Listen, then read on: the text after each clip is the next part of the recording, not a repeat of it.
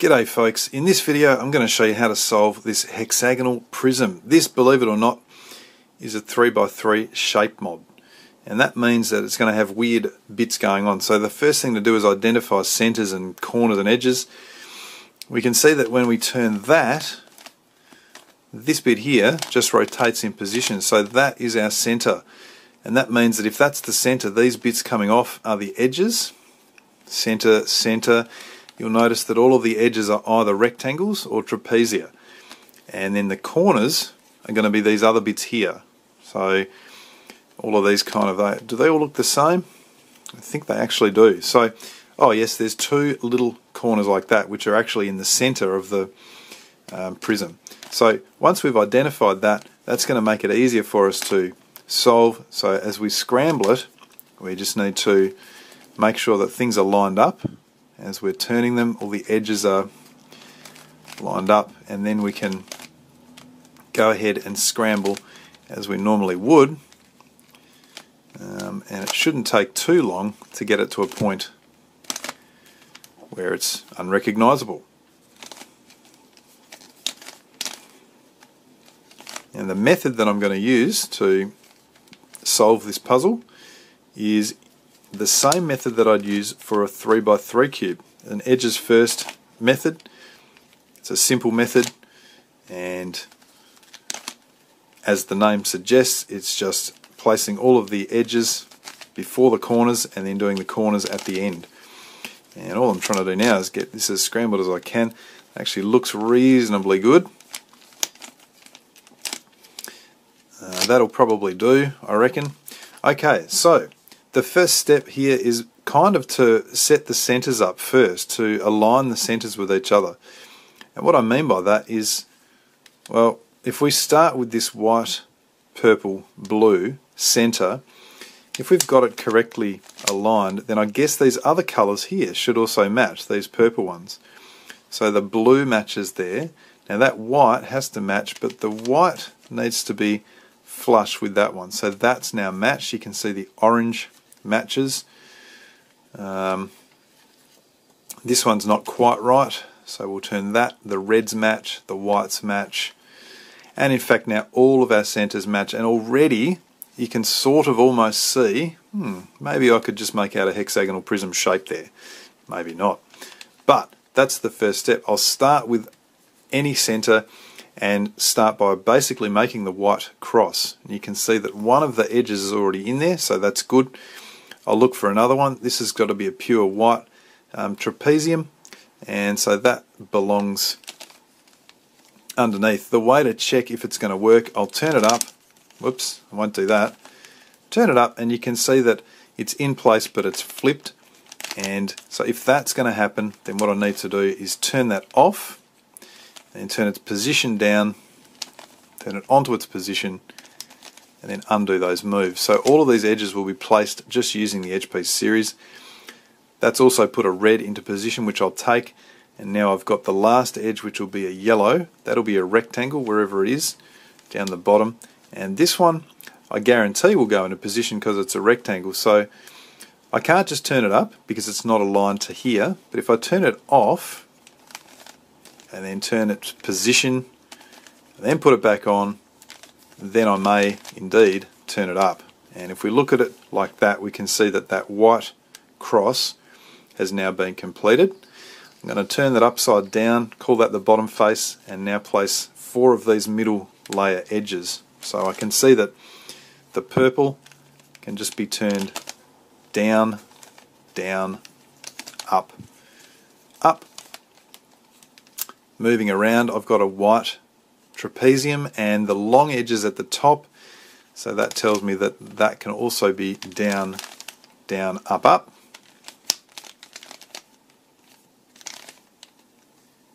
Moving along, and the green, and I only look to place 3 of these edges because I'm going to use the 4th as sort of a dummy edge, and I'm going to place the 2 at the back. So opposite that 4th middle edge there'll be 2 at the back.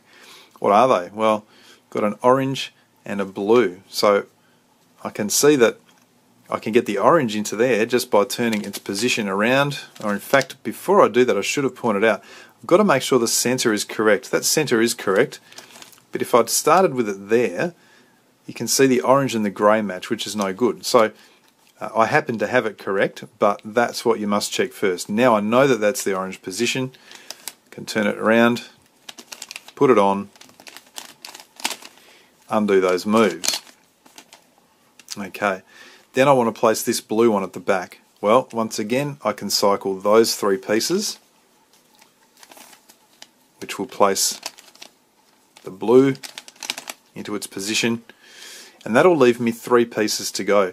Now, a very cool part of this puzzle is what you're seeing at the moment, which is we've got this grey trapezium in, we've got this grey trapezium in, and we've got this last grey trapezium which is flipped. Now that's bizarre. Normally you can't get a single flipped edge on a 3x3 cube, but because of the shapes of these edges, we certainly can. So if we think about it, we say, well, what do you mean flipped? How can only one be flipped? Well, actually two are flipped. That one's flipped, and let's say this is flipped, or maybe it's this one. It doesn't matter. We just need to choose another rectangle that's flipped. And when we have two flipped pieces, we involve a third piece. We turn one of them onto the third and do a down, down, up, up like that.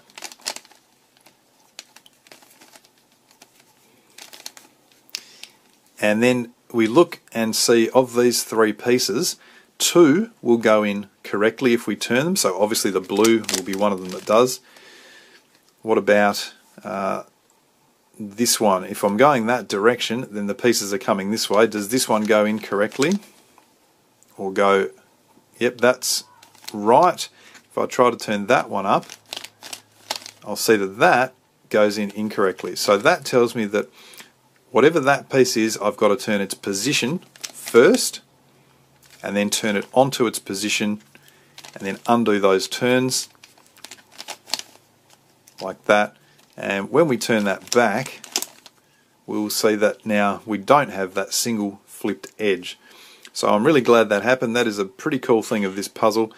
And all the edges are now done, and you can see this is certainly starting to look more like the shape that it should.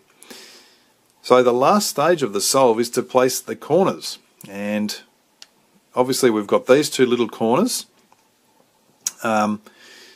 We might as well go and place them now because it may open up another interesting bit at the end. So I'm just going to look to be using the corner piece series here to roll pieces into position. So I can see that if I just roll that along an edge, that white corner will go into position. Yet you may be wondering, well, how do we know if it's oriented correctly? Well, that's one of the interesting things. So if my pieces are moving anti-clockwise, then I do a clockwise turn of the upper face to begin with.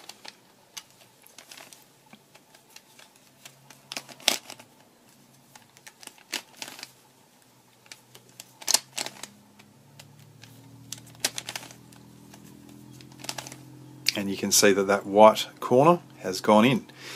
Now, what about this sort of piece here, this green, orange, grey? Again, I'm looking to roll that into position. So if I hold it like this, I can see that when I roll across the back edge, if I can hold that, that rolls in beautifully. So the green matches, that orange is going to match with that edge there. So that tells me that the piece movement will be a clockwise piece movement, an anti-clockwise turn of the upper face first.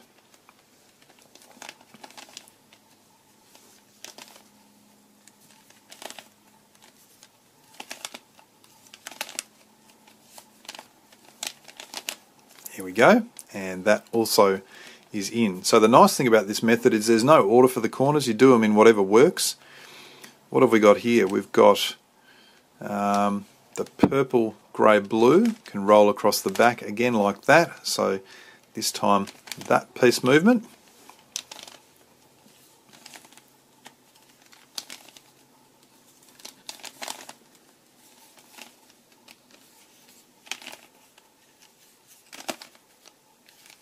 Looking good, looking much more like a hexagonal prism as we move along. What can be next? That one's in position but twisted. Where does this one go? The purple, white, red goes down to here, which is kind of opposite, which is no good at the moment. So is this one. What we might do is just think, if I move that to there, can I get the green next to it? No, I can't. What about if I move it one further? No, that's opposite. So we'll abandon that line of thought. Forget about this one for the moment. We might think about this one. So if I move that up to there, I'm remembering that this is the red edge. That is next to the red edge. So I'm looking to roll it so that the purple matches, and when it does, that red edge will also match. So that looks pretty good. I can roll like that, and I've got 1, 2, and I'm looking for another piece that I can use. So I'll just turn that grey small corner up for my third of the 3 pieces.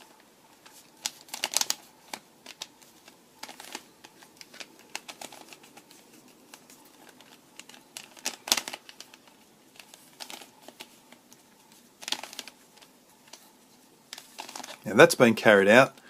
I'll undo my 2 setup moves. That was one of them. And the other one, you remember, was this one. And you'll see the red now matches nicely there. What have we got left? We've actually got this one in position and this one in position, but twisted. And again, a very, very cool thing of this puzzle is we've got our last 2 that need to be twisted. Now, this one needs to be twisted clockwise. This one needs to be twisted clockwise. Ordinarily on a 3x3 that cannot happen. If it does, someone's fiddled with your cube. You're going to have one needing to be twisted clockwise, the other anti-clockwise. Or you're going to have 3 that need to be twisted in the same direction. So the reason we get this on this puzzle is because we have one of these little pieces here, the white or the grey, that's also twisted in the same direction. Twisted clockwise in this case. The other possibility would be to simply have a single corner that is twisted out of position. And again, what that would mean is if that was the only corner and that had to go clockwise, it would mean that this one also had to go anti-clockwise. So as it is, we've got a couple of corners here that we're going to twist. There's a couple of methods that you could use to deal with them. One method is to take them out of their positions with that one and put them back in with a corner piece series. And in fact, I probably might do that method. The other method is to twist them in their position using some edge piece series.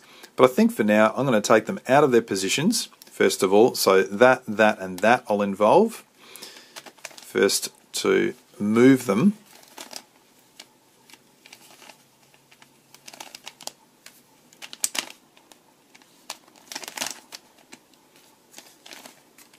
And that having been done, what I'll see is that I now have 3 corners which I need to place, and I'm now going to try and place them to roll correctly. So I can see that either of these, that one could roll there, that one could roll there. So let's attempt, make it easy on ourselves. If that rolls there and that is my second piece, then I'm going to grab the third piece here.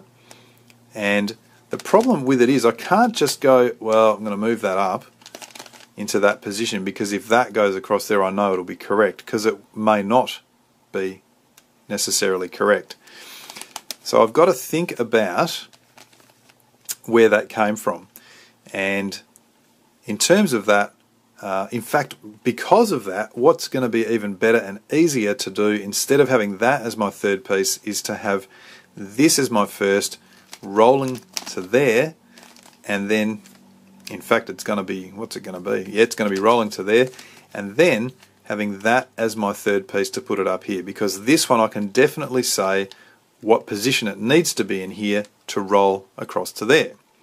So, let's see what I'm talking about. Well, if I start by moving it on the down face and putting it up in that position, we'll see, does that make sense when it rolls? And I'll look at it and I'll go, oh, look at that, beautiful. That is definitely where it needs to be. So all we've had there are 2 setup moves. We've had a down face turn and then this right face turn. That's all I need to remember, and I now know that those three pieces will correctly place.